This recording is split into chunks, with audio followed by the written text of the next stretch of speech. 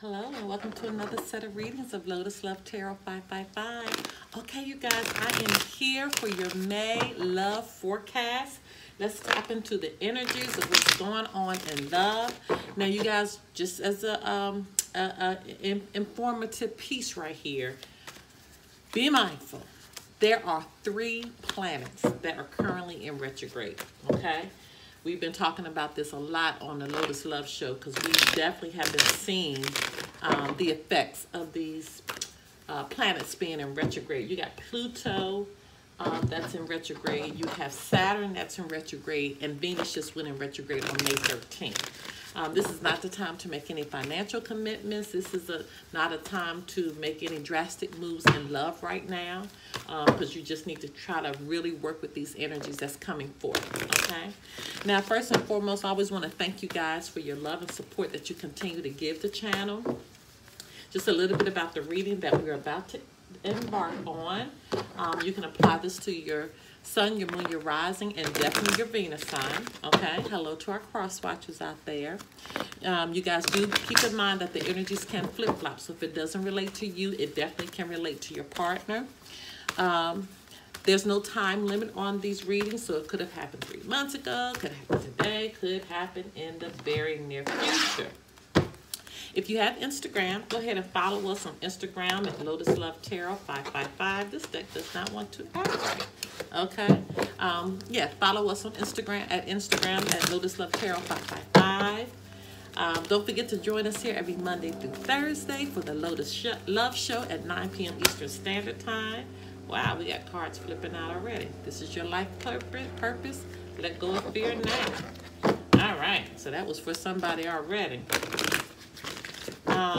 What else I need to say? Oh, you guys, we do have a Patreon. Please, please, please, if you can, join our Patreon because we already got a lot of good stuff over there, but we are really about to just crank it all the way out. If you really want to make some changes in your life, I encourage you to join our Patreon because we are about to take it one step at a time. We're going to actually do some serious steps in changing our lives for the better, letting go of all the toxicity that surrounds us and trying to pull us out of our right energy. Okay, you guys subscribe to the channel if you would. Hit that like button, and every time we release a reading, you will be notified. Okay. All right, we have finished our shuffle. Now, on to your reading.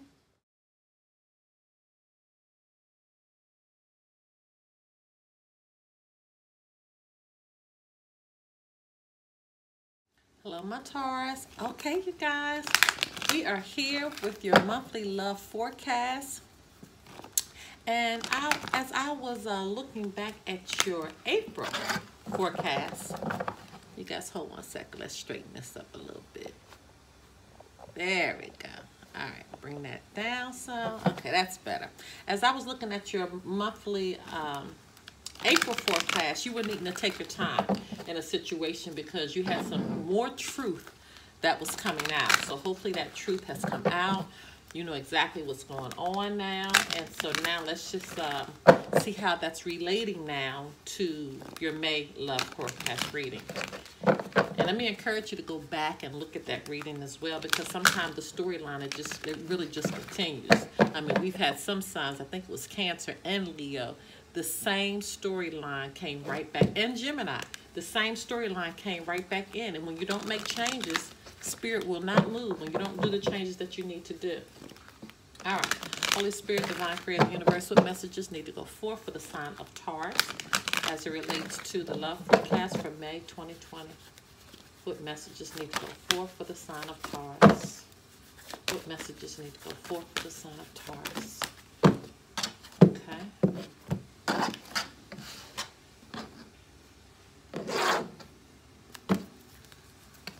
Okay, Holy Spirit, Divine Creator, Universe, what messages need to go forth for the sign of Taurus as it relates to the love forecast for May 2020? What messages need to go forth for the sign of Taurus? What does Taurus need to know as it relates to the love forecast for May 2020? The messages need to go forth for the sign of Taurus. Ooh. Okay. Make sure we don't have any flippers in here for you. Okay, Holy Spirit, Divine Creator, Universal messages need to go forth for the sign of Taurus as it relates to the love forecast for May 2020. What messages need to go forth for the sign of Taurus? What messages need to go forth for the sign of Taurus? What messages need to go forth for the sign of Taurus? What does Taurus need to know? Love forecast, May 2020. Ooh, goodness. That one was a hard one to come out. I have to remember that card, because that one was like feeling some stubbornness, like something you didn't want to do. Holy Spirit, Divine Creator, the universe, what messages need to go forth for the sign of Taurus as it relates to the love forecast for May 2020. What messages need to go forth for the sign of Taurus?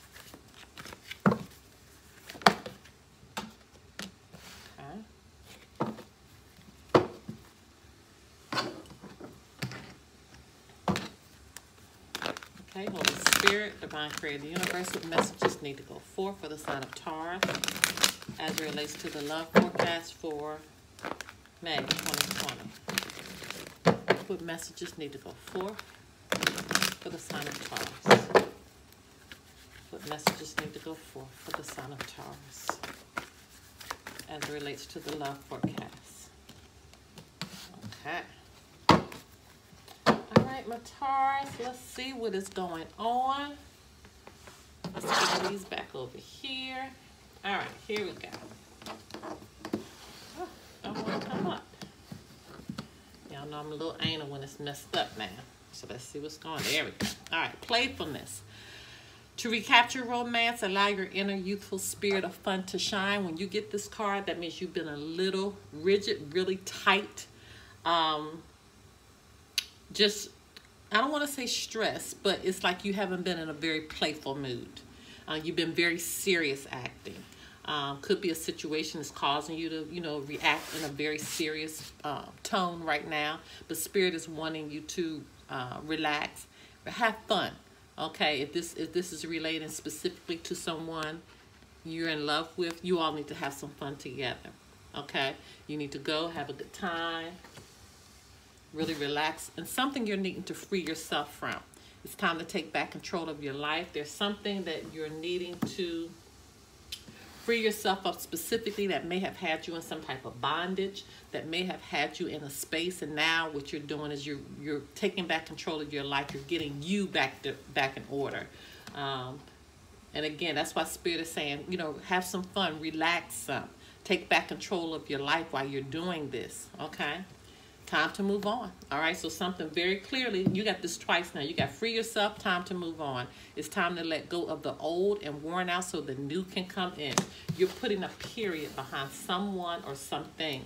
Treasure chest. This card has come out a lot today. An unforeseen windfall of new abundance comes to you now. So, hey, you are on the right path, but you're needing to move on from someone or something. You're needing to free yourself from someone or something that tried to have control over you. Now it's time for you to get control over it. That's coming through very, very clearly already. And it seems like once you move on, now you find this newness. Now you're moving into this new cycle. Now you're moving into this abundant place. Admit the truth to yourself and act accordingly. Don't stay someplace you're not wanted, Taurus. Don't stay in a situation that you know is toxic for you. Don't allow negativity to be around you. And admit truth to yourself. What are you doing wrong that you need to correct? When this has take control of your life, what are you doing wrong that you know is not serving your highest good? Because that's what you need to move on from. But you got to admit the truth and say, you know what? This is not working anymore for me. I have to free myself from it. You know what? This situation is not working for me anymore. I have to free myself from it. Birthday. And a significant birthday holds the answers to your question. Well, we are in Taurus season, so definitely this birthday that you have experienced, this past birthday, by us still being in Taurus season, this is going to be significant for you because a lot has transpired. Also during this season, Taurus, we've had 4, not 1, not 2, not 3. We have 4 planets that are in retrograde. So anything that's not serving your highest good, it is going to have to be let go of. Especially even Venus being in retrograde, which is our mother planet. Okay, our guardian planet. It's in retrograde right now. So yes, I'm sure a lot of things that you're seeing that are surfacing, you're needing to let go of, especially financially and in the romance area, because Venus rules certain parts of finances and also romance. Spirit saying don't stop. So this means don't stop what you're doing. Stay where you are. Keep moving on. Make sure you're taking the advice of what Spirit is telling you to do, because it's going to lead you in the path that you need to go through. It's going to lead you right where you need to be. But it's not going to happen if you don't admit the truth to yourself. You got to work on truth. You have to work on what truth is and what you need to really move on from. I mean, this is very clear. This is very, very clear. Okay, so now we're going to get some specifics into this situation. Holy Spirit, Divine Creator Universe, what messages need to go forth for the sign of Taurus as it relates to the love forecast for May 2020?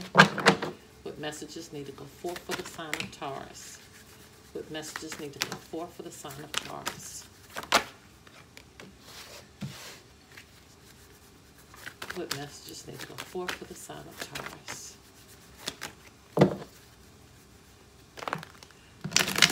Feeling such a resistance with your cards. I feel like it's something you want to hold on to and you know that you can. What messages need to go forth for the sign of Taurus?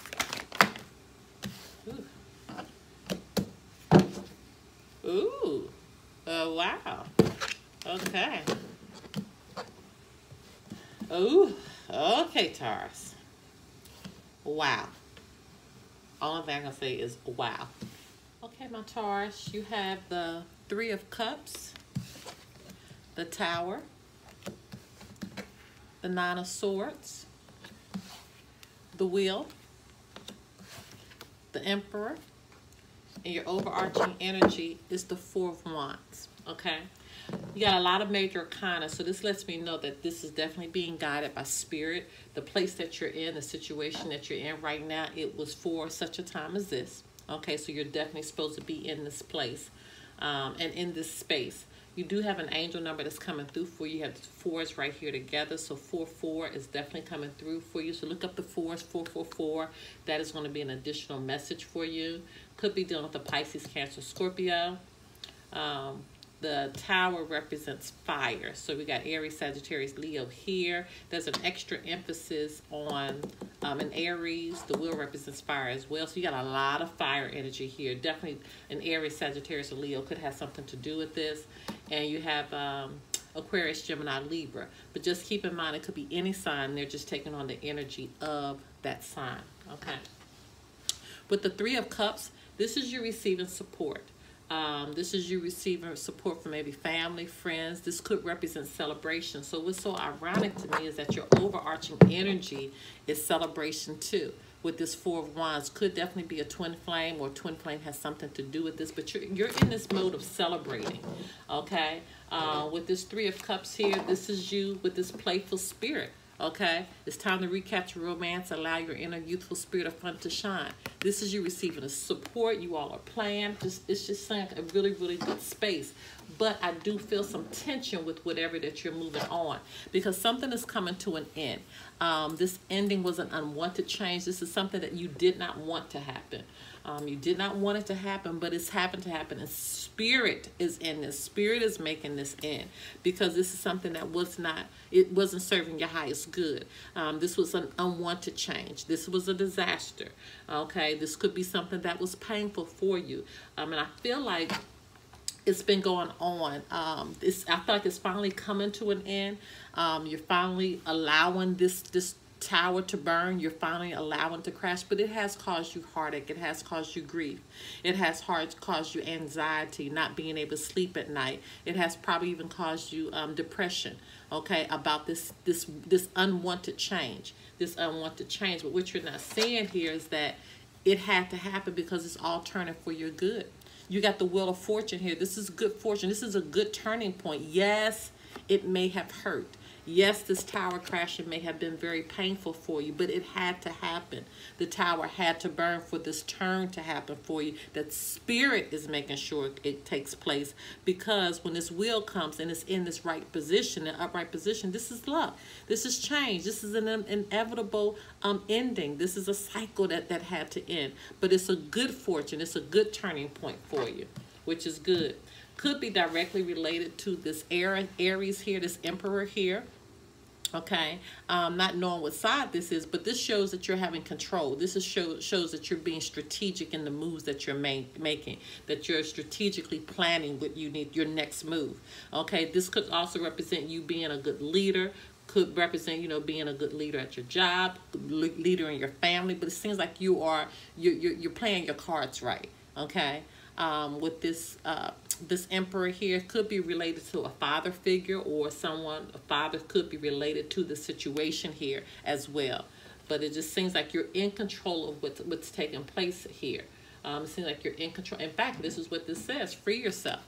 Okay, it says it's time to take back control of your life. And that's exactly what's happening here. This is control coming in.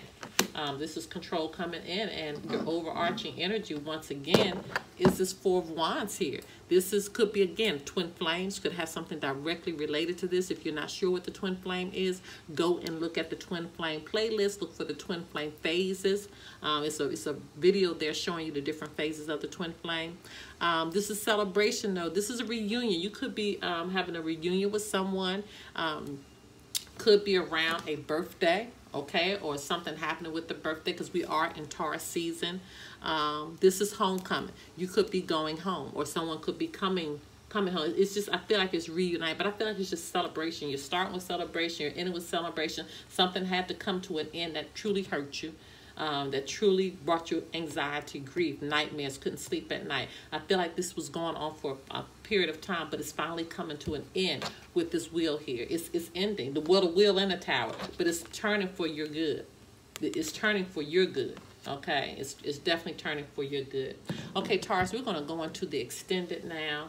Because I really want to get more clarification on what you're moving on from. What is this transition going to be like? What is the outcome after you make this turning point, which is going to be good, but I want to look a little further into that. If any more information can come up in reference to this twin flame. But I really want to know any more information about this abundance that's coming in for you. But what are you moving on from? It's time to let go of the old and worn out so the new can come in. So we want to know what you have to let go of, that spirit is making you let go of, okay? And what are you having to admit truth about? Okay, are you not allowing this truth to surface because it may hurt so bad, or it may hurt you, you know, to the point that you don't want to deal with it? But then hopefully that doesn't slow you down. Doesn't look like it will, but again, we want to dive a little further into it. And we're going to get your final advice from the Lover's Oracle, okay? All right, you guys, the extended information can be found below. Meet me on the other side. Bye-bye.